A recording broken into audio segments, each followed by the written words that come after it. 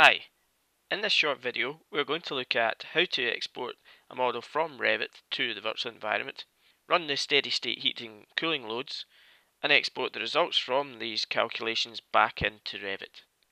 The first point we need to look at is where the data is held within Revit. To do this, select a space within your model and look at the Properties dialog.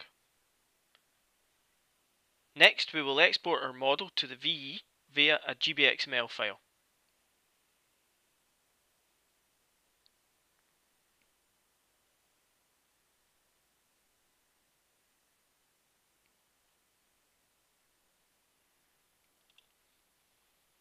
Now we need to create a space schedule within Revit.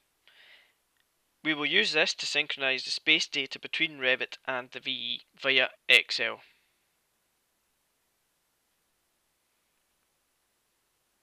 In this demonstration, a plugin for Revit called RF Tools is utilised. Once you've created your space schedule, go to the RF Tools tab within Revit, select the Spaces option from the Filter tab, go to the Excel tab, select the Revit Schedules option and select the space schedule you've created already. Click Export. This will launch Excel and you can see your schedule there.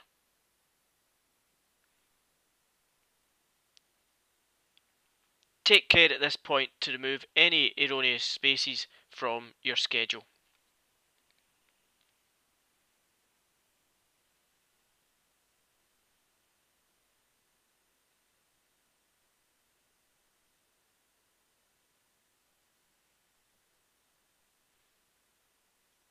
Now we're going to import our GBXML file into the virtual environment.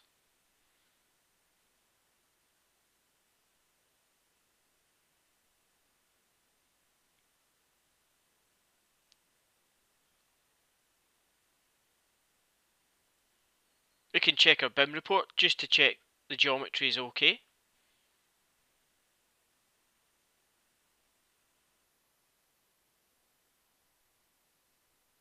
Now that we're in the VE, if we go to Apache, click on our Subsiloads tab and run our steady state calculations.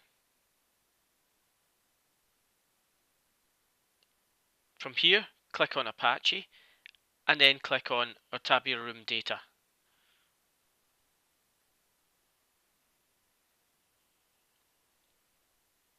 From this tab, we will find the results from our calculations, so we can export this back into Excel.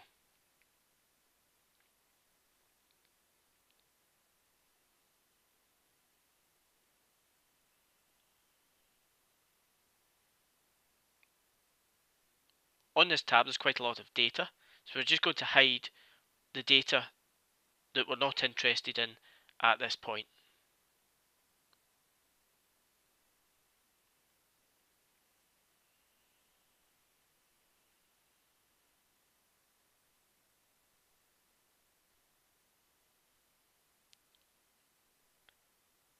We're also going to sort this data so that it matches up with the room schedule from Revit.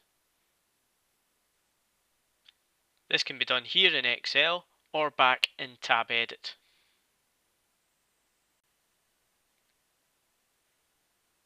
Once this is done, we can then copy and paste our heating and cooling loads into our Revit schedule.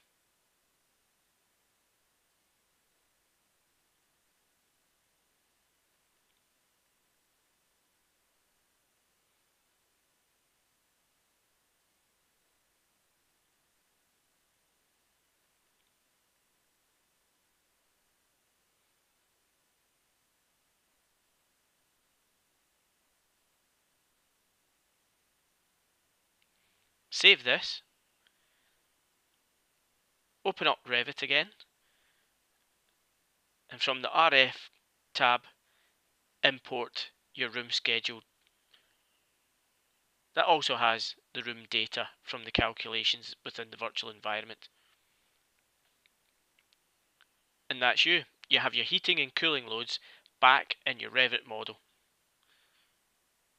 We can check this on a room by room basis if you want, by selecting a space from your model.